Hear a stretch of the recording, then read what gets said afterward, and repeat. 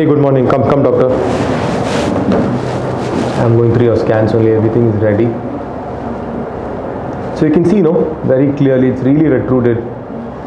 Muscles, everything.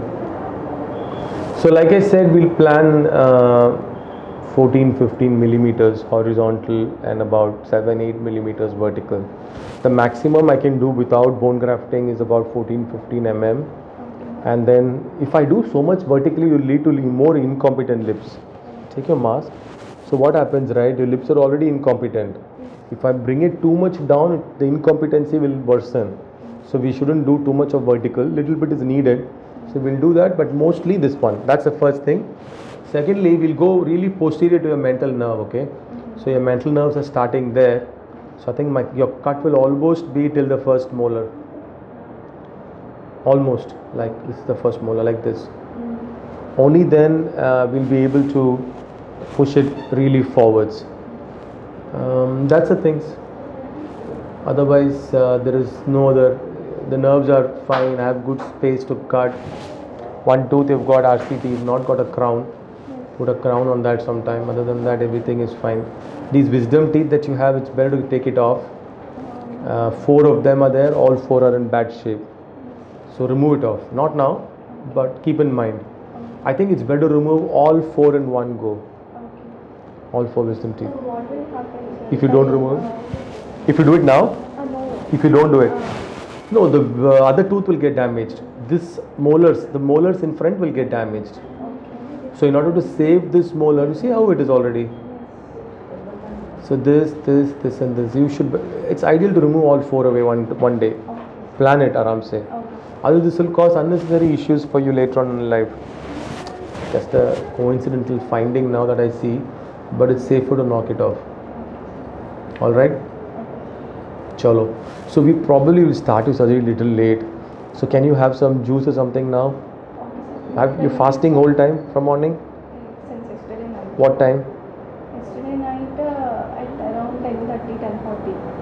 So it's already more than 12 hours. Otherwise, we can give you IV fluid 5% extra something. You'll not feel hungry. Huh? We'll take her up, shift her on top straight away. We have the rhino and we have the trauma guy there, right? We shift her next. Who else is there? That boy can wait. That SFG guy can wait. Amina is there in the ICU, I know. We can keep her in the somewhere there, so it's easier for us to give her an IV fluid and everything. She's a radiologist herself. Sorry? When will I discharge you? I can let you go early since you're a doctor. Yes. When do you want to go? By Sunday. It will be Sunday? No, before that only I can send you. Today is what, Tuesday, right? Tuesday. If you're fine, I'll send you in 2 days also. Okay. I'll ask my father. He's saying he'll stay for 7 days. Your dad is a doctor? No. Because you're a doctor, you can go early. I can let you go. I'll tell you what to do. You give your injections and all finished. Okay. If you want, if you're happy, you can stay with us, you stay. Up to you. No, sir, my HOD will kill me. Then you go off. Okay. But don't go for work. HOD, see, you cannot go to work. Can I go for work by Monday? It will be 7th day. You have to go physically, right? To the last scan center. Yeah, sir. But Suppose there's some hit somewhere, or still you're going to be swollen. You may not have pain. Yes. See, working from home you can do, but physically moving around, not a very great idea that early. You can go. There'll be no issues for you. The only thing is, because after such a surgery, we'll put you on some diet. Yes. So physically also, you're not going to be that up and about, you're going to be feeling little weak. Yes, but we are only 5 periods. Okay. So seniors are also not there. You can go and tell him something, I'll be here for some time, and then take leave. This I will go there and I will say. Yeah, something like that you do. And that depends on how well you recuperate, okay? Usually it's fine. I've had doctors whom I've sent in 2 days and all. So you should be fine. We'll see how it goes. See, because some patients do have some excessive swelling, some rare patients do have excessive bruising, and we're doing a lot of movement for you. Yours is not a mild to moderate, it's a severe movement. Hence, we'll just take a call like on Thursday evening. Okay. 2 days after surgery, we'll take a call. Done. Doc, take her. Thank you. You're welcome. So here we are in the pre-med area, about to shift this patient for a genioplasty surgery. As you can see, there is this patient has retruded chin. Okay, her mandible is not so retrognathic, but just the chin portion which is retruded, and we are going to slide it forward. It's going to be a horizontal as well as a vertical augmentation. Does not have any snoring issues as such, but nothing like an OSA, but just the aesthetic part of it is being corrected. That is an augmentation that is going to be done. We will be taking post-op scans to tell you how many millimeters of horizontal as well as vertical augmentation has been done, and that will be shown in a short while. Chin augmentation procedure for this patient. You can see how retruded that chin is. The face is totally convex. We're going to do an extended genioplasty, which will have more of a horizontal augmentation than a vertical, and this is going to be done under nasal intubation.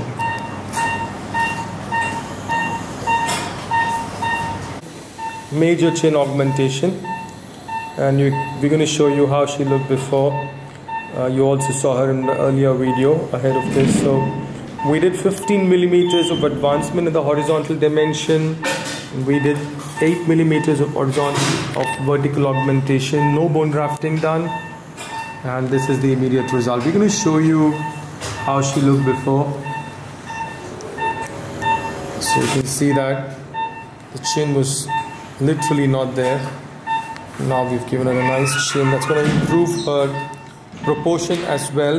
The upper lip is exposed now because of the tube on the nose. Okay, we're going to show you the front view.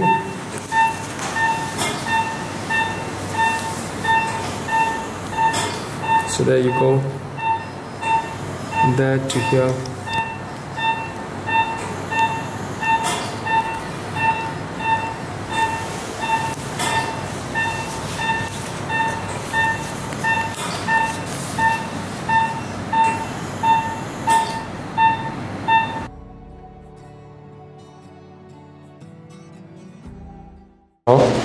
You were looking good before, but it's changed so much. Thank you so much.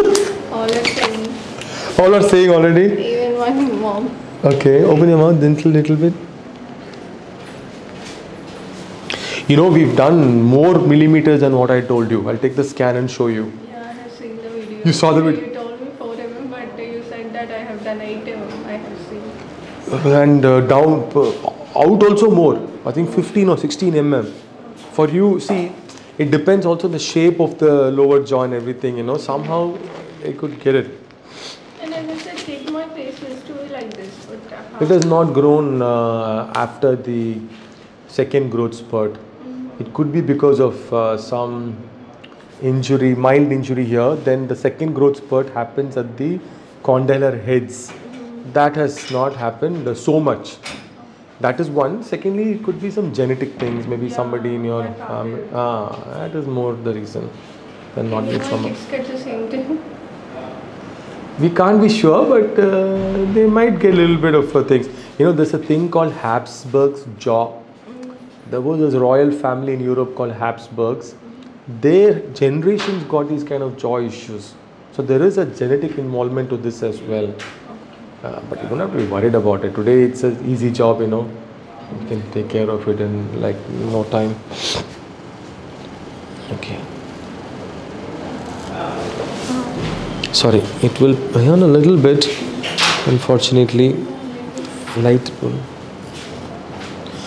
So we have done major chin augmentation for this pretty doctor, and now we're taking the compressive dressing, the most painful part of our treatment here for a lot of patients. Anyways, this was like major movements on the chin and the submental region, and the beauty is all of this augmentation is going to stay for life. Yes, you may have a look now. Yeah. So what do you think, doctor? We show you some other side pictures also. Ah, look at that. Look at me. Look at this side. Yeah, this side, towards me. And now you see? That one. And it's going to get better. You know why it's going to get better? Because this swelling is already less for you actually. Your swelling is less, but it's going to come even nice and down. And the angulation and the freeness, everything's going to be... I'm feeling numb here. Yeah, that's because of the surgery. It will slowly come back. So if you've seen the video also, the nerves are a little elongated. Why? Because I have to get under the nerve to cut really back. So that time, you know, when you dissect the nerve, then there is what is called as neuropraxia, temporary paralysis like this. It will slowly come back. Within a few weeks, you're going to feel absolutely normal. The main care is, because your advancement is quite a lot, this will come in the severe or maximum amount of advancement we can do without a bone grafting. You've got to be extra careful. So remember, bone healing, you know already, it takes 4-5 weeks for a radiologist. Give it extra some more time so that, you know. You leaving today? Yeah, today. Ah, look at that. Look, that's it also, please. Right. Beautiful. Can I move my head normally? Anything you can do. Yeah, you can take bath. Actually, what we want to do is, you can only intraoral you have to take care. We'll give you this gel. Yeah, I'm already keeping. This is the best thing. This is just like a protective layer, so that nothing, saliva doesn't get into the area and, you know, prevents any infection. That's all. Food, so you can start eating semi-solid now. Today, like Idli, porridge, those kind of things. To eat lot of chewy food, wait for another 10 days or 8 days. Okay. Otherwise, then slowly chewing things, you can eat everything. Where's your dad? Shall we call him? इनका father को बुलाओ ना.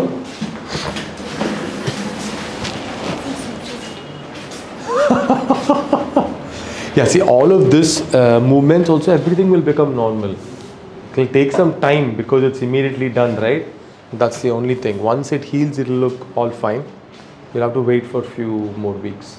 Already see the improvement in the height, proportion, angle, everything will fix. Huh. Chalo. All right, take care. Doctor, you're leaving today, right? Okay, sir. What time are you leaving? 7:50. 7:58. Okay, bye-bye. Bye. Thank you so much. You're welcome.